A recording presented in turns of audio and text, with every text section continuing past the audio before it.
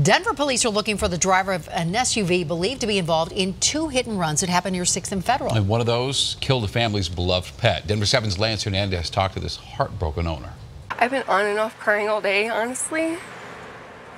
Just because I've spent the most time with her. An emotional day for Randy Govan, whose beloved Angel, a boxer terrier mix, was run over and killed Wednesday night. Security cam video shows her 2-year-old son opening the gate. Angel sneaks out.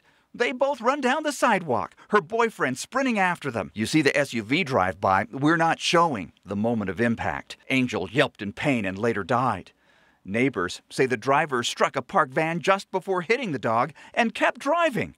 This is part of the will well left behind. So it's just like, it's the toughest on me because I would take her out all the time and on walks. Govan has been combing through videos of Angel all day long, remembering the good times. It really hurt us because she didn't have a mean bone in her body. My dog Bodie loved playing with Angel. Angel was so full of energy and just the sweetest dog. Neighbor Tracy Collins says whoever hit the van and killed Angel should step forward. I'm sure it would be really hard for the person to come forward and take responsibility for that, but it's definitely the right thing to do. Neighbors believe this video from a home up the block shows the SUV before the crash.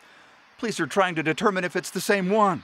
This morning, a neighbor out for a walk spotted this abandoned vehicle in Martinez Park.